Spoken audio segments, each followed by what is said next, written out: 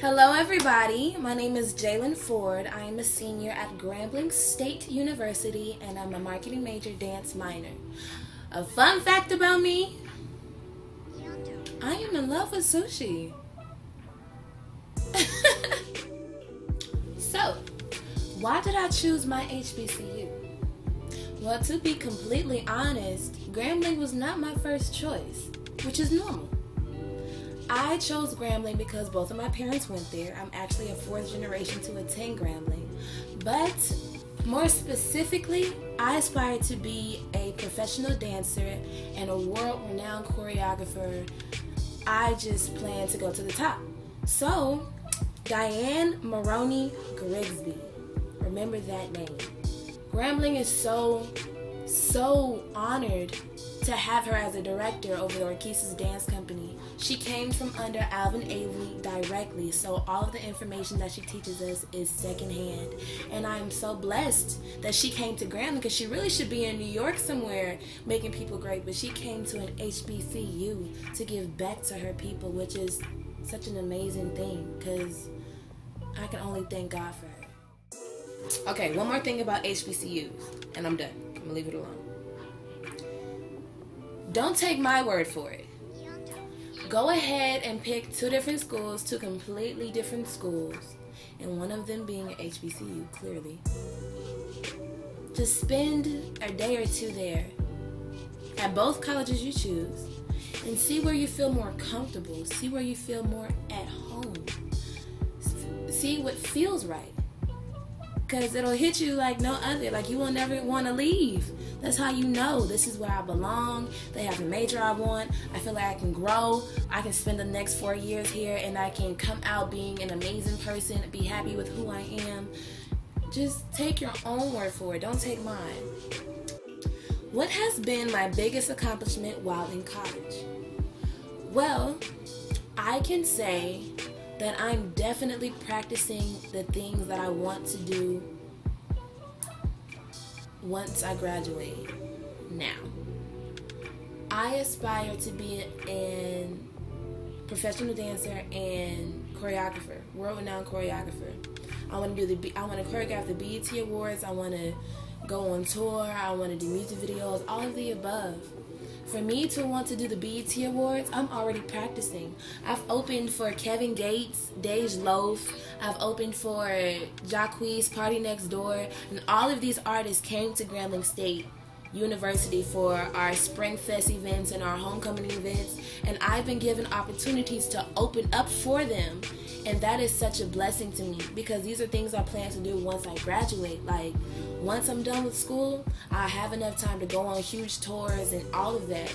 And I get to practice right now, like all my do's and don'ts and, ooh, my ideas and this, that, and the third. I want to choreograph music videos. There was an artist that came to campus and was asking who were one of the best dancers on campus and who would be great for this project. And everyone that they asked said me. And I'm like, really? He's a Nigerian artist. His name is Fire. He goes by Fire. Our first hit was Sweet Love, and it was filmed on Grambling's campus. Please go see it. It's amazing. He made me his official choreographer, so every time he has a music video, I'm the first one he hits up. And first of all, let me say, that is how relationships start. Because there are many artists that started with choreographers when they first came up, and now when they blew up, so did the choreographer, and they stuck together and they grew together. And the fact that I just found mine in college, once I graduate, we plan to be on bigger and better things. I'm talking about world tours. So to sum all of this together, I'm so thankful I get to practice my profession while I'm in college. Because once I graduate, I'm hitting the ground running. What was one of my biggest obstacles and how did I overcome it? Well, being in college, the hardest thing is staying on task. And that means being like this. All of that. All of them apply. You go to college for an education. Honestly, understand why you're going to college. Don't just go because you believe it's the American dream. Going to college, you're open to so many new things, and you're open to so many new people, personalities, and parties, and it's a great experience whether you're at an HBCU or anywhere else. But when it comes to schoolwork, are you finishing your work? Are you turning things in on time? Are you in class all the time? Are you there on time? Like, regardless of whatever else you have going on, are your academics straight?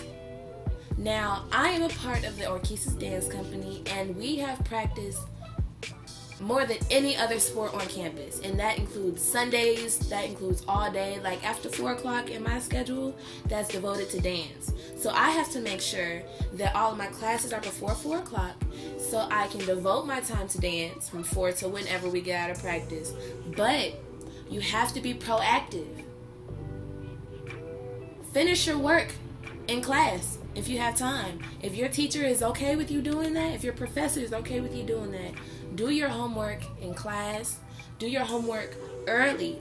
Do not wait for the last minute, because there's always going to be a party you want to go to. There's always going to be a probate, or there's always going to be something else going on that you're going to want to go to. You're not going to want to miss. But handle your business first, and that will take you a long way. Because building your habits, your college habits right now, will determine what kind of person you really will be in the real world. Would you tell others to go to an HBCU? If so, then why? Yes, 1,000 times yes. It's so many different experiences that you will get from an HBCU that you will not get from anywhere else. I'm pretty sure that you have heard from many people that the people that you meet in college are your lifelong friends or your lifelong relationships.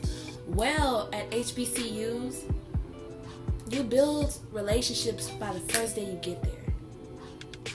Like, it could be as simple as your roommate. It could be as simple as the person who helped you in financial aid.